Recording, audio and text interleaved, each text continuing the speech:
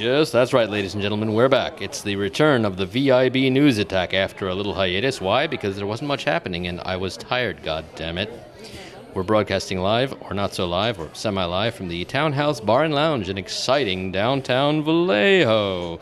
Hey, let's talk with one of the locals and see what's shaking. You wouldn't have a belt of booze around here, would you? As a matter of fact, yes, but moving right along, this is a joint production of the Vallejo Independent Bulletin at VIBVallejo.com and OzCat Radio at 89.5 FM. Tonight we are reporting on the Vallejo City Council meeting for July 8th, 2014. And before we proceed, a Latin lesson. It's very important to know your Latin, Anne. Oh, a Latin lesson, uh-oh. Yes, because we're discussing politics, you have to look at the root. I have to look at the root cause. The root, yes. Poly. Many. Ticks. Small blood-sucking creatures.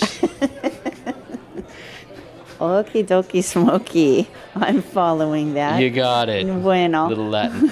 Tonight was an exciting night at the council meeting. Actually, it wasn't that. Well, some parts were exciting. We had a bunch of new hires for the city. Once again, we seem to be rebuilding ourselves. Right. The good news, we have 16 new hires. So 1 for finance, 3 for legal, and 12, count them, for the police department. 2 in communications, 3 trainees, and 7 police officers. And 3 of those officers have served in the Middle East. So we've gotten them from the Marines, from the Coast Guard, and from the Air Force Reserve. By the end of August, we are supposed to be up to 105 police officers. And by the end of December, up to 110, which was the goal the city had set out. So moving right along, a beaming Chief Crines with his new hires. Right. Chief Crines, he is a stand-up comic and a police chief, and I'm going to miss him when he moves along, but we still have him for now, and he's always a charmer when he's in front of the council.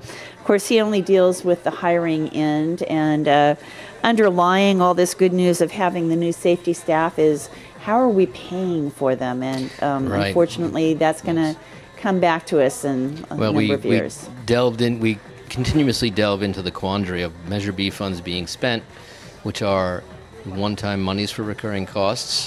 J.D. Miller, local CPA and Gadfly, brought that up later in the evening, asking a question about, how are we again budgeting to pay for things we can't afford? Right, yeah. So this fiscal year that starts this month for 2014-2015, we have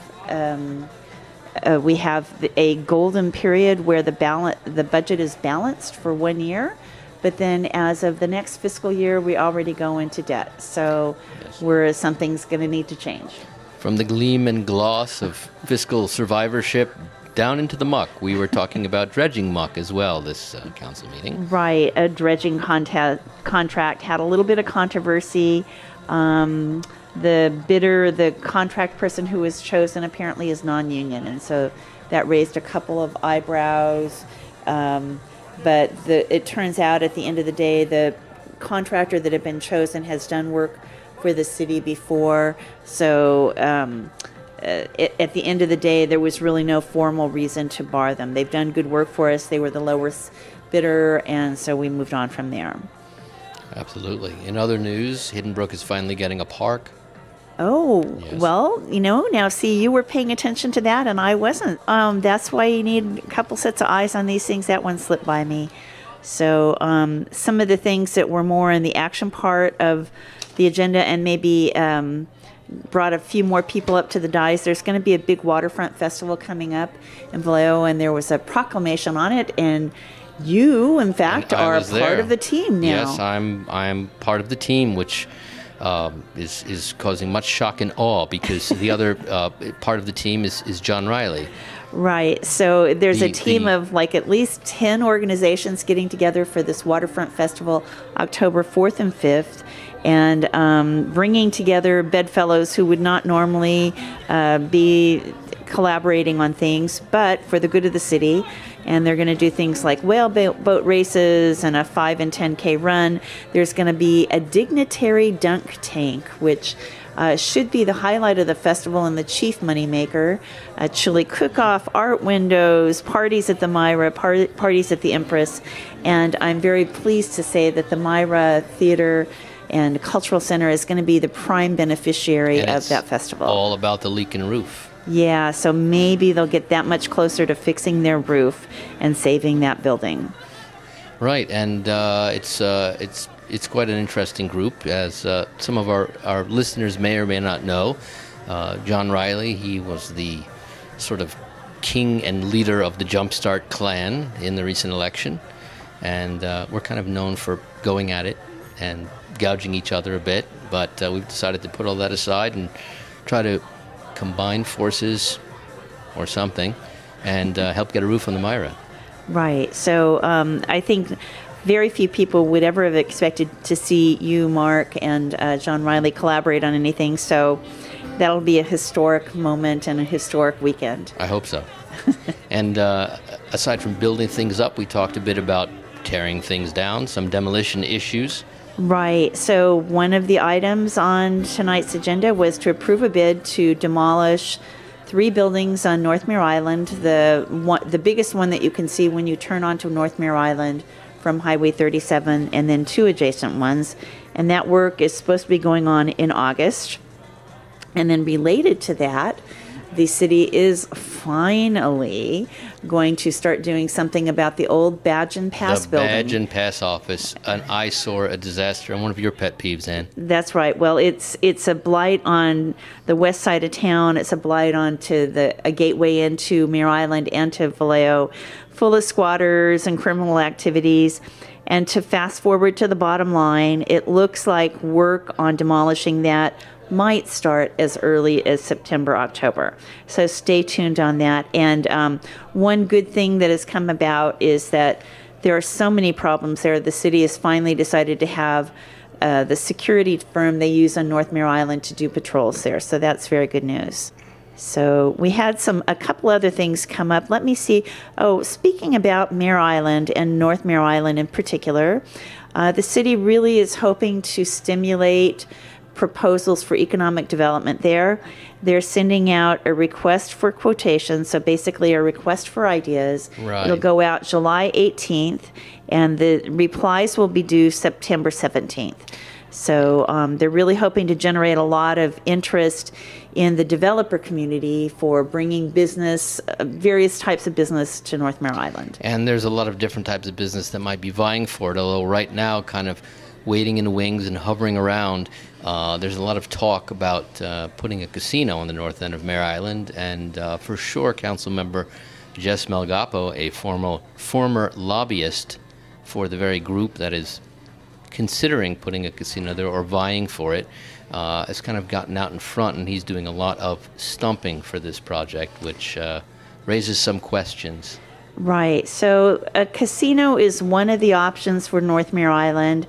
And all I can say is I hope that the city will continue straight ahead on generating a lot of different ideas and not just the casino idea. I think Vallejo deserves to get the broadest possible participation by the development community to really see what's possible there and what makes sense, and not just short-circuit the process. You gotta ask yourself a question. Do I feel lucky? Well, do you, punk? Yeah, well, I'm not a casino person here. I'm not in favor of casinos, so I probably don't feel like that's a really lucky strategy, but we'll see what the proposals are and try to keep an open mind about evaluating all of them. That's all we can do really is listen and see what they come up with. Right. So speaking of plans, the general plan, what's going on, the general plan is a topic that came up tonight. So, as you know, this is a massive, massive project. It's a 3-year project. The price tag for all the various components, there's 5 big components, came well, let's to just backtrack a little, yeah. Ann, and for some of our listeners, talk about what a general plan is. Right. And it sort of is what it sounds like, but it is the embodiment of the overriding principles and ideas that we want to build our city around. Right. The broad concepts. And we haven't had a general plan update in 20 some odd years. Actually 30. 30 years, 30 actually. years, You're right, 30. right. So a lot of the stuff we're doing is sort of stuck in the 80s. Right. Old ideas, old planning concepts. where in the ensuing 30 years, a lot of other cities have learned from their mistakes. We're still following something written based on the mistakes in a lot of cases. Right. Vallejo's plans, in short, are a mess. So the last time a general plan update was done was 1983. It's very outdated. Of course, Mare Island was still operating then. In the interim, we've had something like, I want to say, 25 or 26 specific plans, some of which are inconsistent, some of them are contradictory, all of which are poorly archived. So the net result is that when a developer comes to the city and says, gee, I want to know if I can do such and such and such an area, it's really hard for the city to give them an answer. Somebody has to go spelunking in the file cabinets and digging up plans and maps to see what the zoning is and what the plans are for various areas. So it's a major undertaking in house cleaning that's really necessary for Vallejo to have a level field for going forward. Absolutely. So it's not a hodgepodge. Right. Local environmental activist Doug Darling was here this evening. He's very happy to see environmental awareness as one of the components of the general plan. Right. So they've done, there's a working group of 15 citizens working on the general plan, and then consultants by the wazoo working with the planning department. But they finished the first part of this whole process, which is called the principles. And really what that's about is sort of the vision for what people want to see in the city in the future. And so there were 4 different workshops around the city. 300 people participated in them. They had online forums as well and outreach to different communities to basically generate the ideas of what do you want to see, what are the important principles for Vallejo moving forward. And there's a group of people who have worked very hard on this and are continuing to work. It's a big commitment. So. Another big topic tonight was vacant and foreclosed property ordinance. Right. Nimat Shakur Grantham from Code Enforcement was up talking about that this evening. Right. Just a little bit, about 1 year after that ordinance was passed. It was passed in May 2013. And the whole idea about it was to really get a handle on who the owners were of these vacant and abandoned properties so that the city could start going after them to get them managed and maintained. It gets into a funny space where things are in limbo. Somebody walks away from a property. It might still be in their name, but the bank may be close behind, but it can fall into a limbo where a notice of default has been served, and yet the bank hasn't taken possession and foreclosed on it yet. So some of these properties hang out for a year and a half, 2 years. In the meantime, squatters move in, and all the problems which unfortunately many of us are all too familiar with. Right. So a key part of this whole property, the vacant and foreclosed property ordinance, was to identify who the owners are so that the city can be in contact with them. And thankfully, the city has taken the right approach on this, which is really they are looking to ensure compliance. So they're not so much looking for fines and fees as to get the properties taken care of. And in the last 2 years, there's really been a big reduction in distressed properties, and part of it in terms of the city has to do with this particular ordinance and program, along with things like the neighborhood law program. So I think overall it's a really good program. There were some questions that Mayor Davis raised around should there be exemptions for properties where we know who the owner is, but it's not really in foreclosure. There seemed to be some real ambiguity in the ordinance. Nobody seems to be able to really make head or tails out of it. It was like, if somebody's property is empty but it's well maintained, do they have to pay the registration fee of $386? I think $368. $368. Right. So the city attorney Claudia Quintana is going to come back next council meeting with a little bit of clarity around that. I believe it's actually in the ordinance that if the owner is either rehabbing the building or is actively maintaining it, then all they have to do is register the building. They wouldn't be eligible for any fines. But, I was trying to read the fine print and couldn't do that quickly. Before we wrap up, if we have just a minute or two, in the announcement sections, a couple things coming up. July 10th, there's the Senior Roundtable at the Florence Douglass Center at 2 p.m. Council members. Sorry, go ahead. McConnell and Malgapo lead that so that seniors have a way to interact with council members without coming to council itself. July 16th, there's a free night at the Empress, and it's supposed to be a sample showing of what might be happening during the Visions of the Wild Festival, which is September 3 to 6. September 3rd through 6th, Vision of the Wild Festival, a big festival that's really being hosted and sponsored by the Forest Service in honor of the 50th anniversary of the Forest something or other.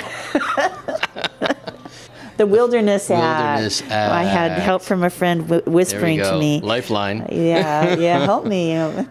Rumor department. Ooh la la yes, la. the fly on the back of the cockroach on the wall of the Jumpstart headquarters.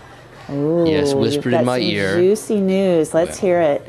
We'll say they're rumors, and the rumors are that going forward, the Jumpstart folks are going to be pushing. Erin Hannigan is going to be making a run at state senator. Jess Melgapo will be moving forward. And again, these are unconfirmed rumors, so take them with a grain of salt. But the rumor is that Jess Melgapo will be moving forward to supervisor. And in the 2016 mayoral race, the Jumpstart candidates are, maybe, perhaps, if the rumors are true, possibly, either Hermie Sunger or Rosanna Verder-Eliga. Okay, so my eyebrows are up to the top of my skull on the last one. We'll see if those rumors are confirmed. Yes. And if they do come to pass, at least with respect to the Vallejo City, let's hope that certain people start doing their homework and paying attention. Let's be real. Hermie had a fake degree, and we're not sure if Roz reads her council packet. No, actually, we think she doesn't read the packet, but you might have to edit that out. And in the words of someone you all know and love, don't be ridiculous. And we're signing off. Over and out, Ann. Over and out, Mark.